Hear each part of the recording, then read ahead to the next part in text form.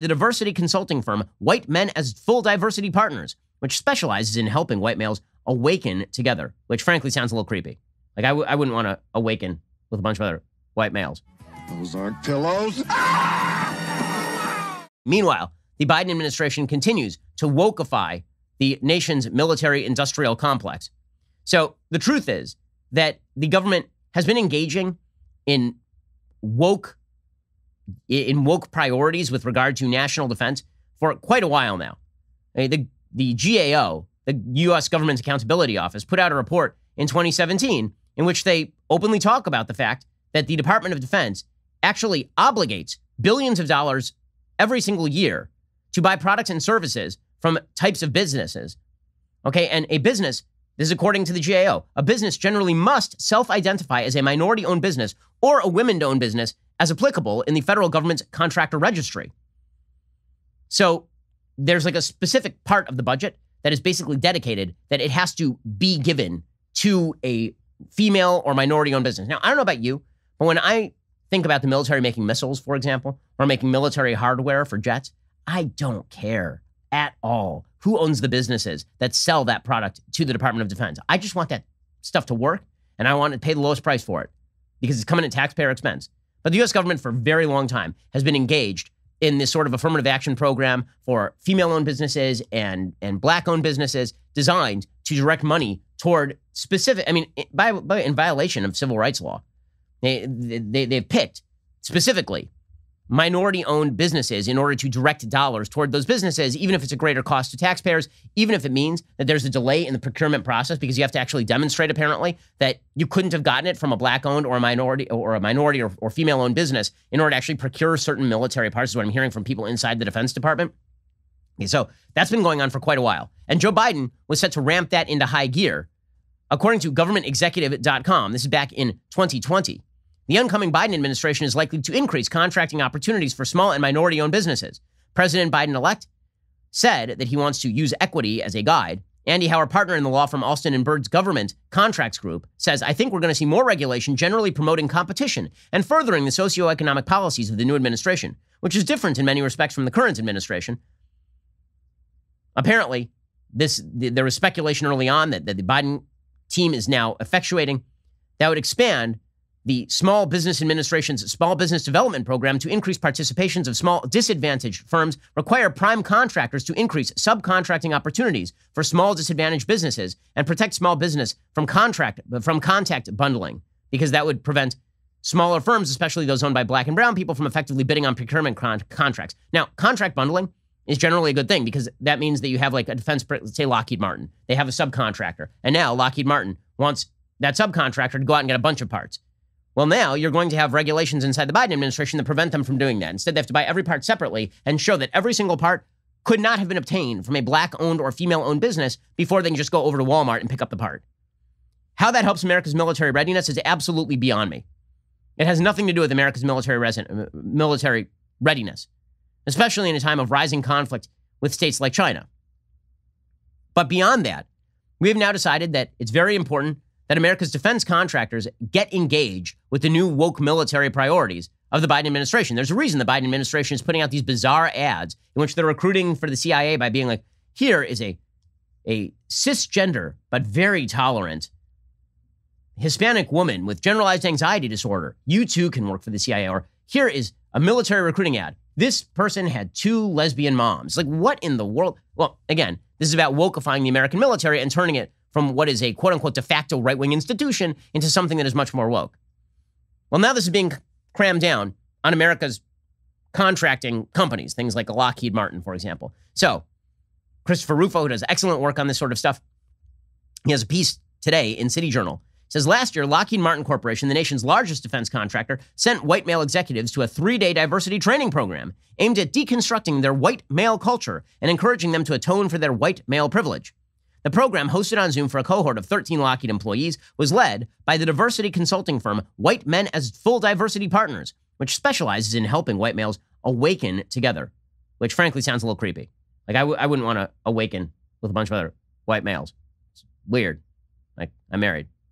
Yeah, the Lockheed employees, all senior leaders in the company, included Aaron Huckabee, director of global supply chain operations, retired Air Force Lieutenant Colonel David Starr, director of the Hercules C-130 military transport program, retired Air Force Lieutenant General Bruce Litchfield, vice president of sustainment operations, and Glenn Woods, vice president of production for the Air Force's $1.7 trillion F-35 fighter jet program. At the beginning of the program, the diversity trainers led a free association exercise, asking the Lockheed employees to list connotations for the terms white men. The trainers wrote down old, racist, privileged, anti-women, angry, Aryan Nation, KKK, founding fathers, guns, guilty, and can't jump. According to the participants, these perceptions have led to assumptions about white men and diversity, with many employees believing that white men don't care about diversity, have a classical perspective on history and colonialism, and don't want to give away our power. The White Men as Full Diversity Partners team, Jim Morris, Mark Havens, Michael Welp, framed the purpose of the training session as providing a benefit for white men who embrace the diversity and inclusion philosophy.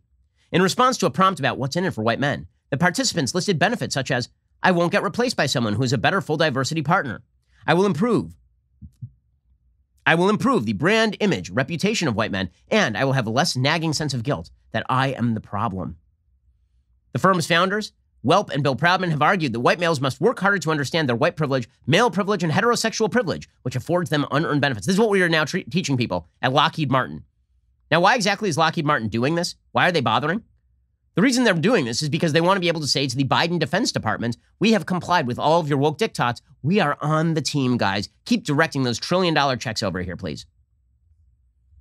This is not the first time that white men as full diversity partners has been involved in a controversial training program. Last year, the company's white male training program for employees at Sandia National Laboratories was performed.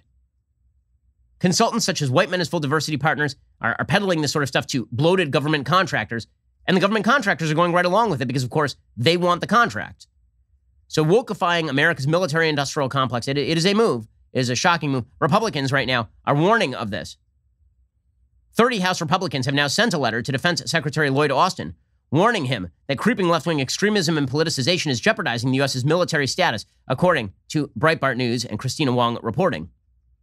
The letter, led by Representative Matt Rosendale, Republican in Montana, said, we write to express our concern about the growing trend of left-wing extremism and politicization of our armed forces. The military's long history of standing above politics has made it one of the most respected institutions in America. That legacy is now in jeopardy. They listed some examples of politicization. First was the Diversity and Inclusion Strategic Plan for our Special Forces. The United States Army also released a recruitment video describing marching in left-wing social protests as defending freedom and depicting two moms raising a child and featured a lesbian wedding. Lieutenant Colonel Matthew Lohmeyer, commander of the 11th Space Warning Squadron at Buckley Air Force, warned of radical ideology being pushed on the military and stated, quote, the diversity, inclusion, and equity industry and the trainings we are receiving in the military is rooted in critical race theory. He was relieved of his command for this. Hey, all of this is deeply, deeply troubling stuff. And again, remember, Joe Biden thinks the way that you compete with China is spending $6 trillion in a budget and also wokeifying the American military-industrial complex. I think we are going to lose. If this is the way that you tackle an authoritarian, aggressive power like China, good luck to you. By the way, just a quick side note on the bizarre critical race theory ideology and how stupid it is.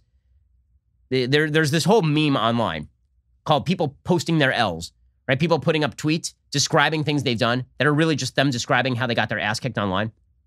Okay, so Mark Lamont Hill posted a clip of himself talking to Chris Rufo. Chris Rufo, again, doing excellent work over at City Journal, exposing critical race theory.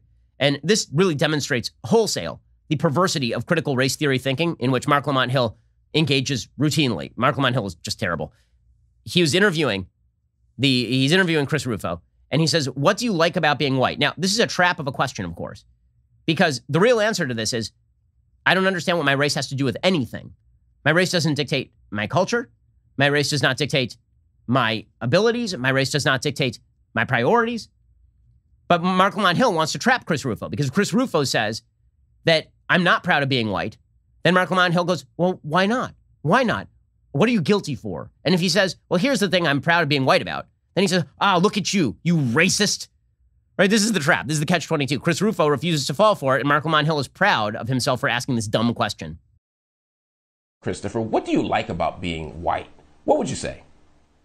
I don't know. Again, it's such an amorphous term. It's like a census term or a but can you do me a favor? Indulge me. Indulge me for one. We're running out of time. Indulge me for a minute. I understand you see it as all these things, but you surely recognize that the world sees you as white. You know the world reads you as white. And if you were to ask me some things I like about being black, I could talk about cultural norms. I could talk about tradition. I could talk about the kind of commonalities I feel around the diaspora. If I were to ask you particularly if you're saying whiteness is a thing that is being constructed as negative and shouldn't be, name something positive that you like about being white. Okay, and Chris Rufo rejects the premise, but Mark Lamont Hill can't understand why he should reject the premise. Okay, first of all, it is absolutely reductionist to say what I like about being black is all of these various characteristics that really don't have to do with race and really have more to do with culture and history. Right? Like, well, you can be black and agree with none of the things that Mark Lamont Hill just said there. But again, this racial reductionism is now being taught in America's military settings. I mean, this is madness. I know what you're thinking. It's time to binge some more Ben Shapiro videos. Well, you are right. You should. But first, like and subscribe. Perfect. I'll see you in the next video.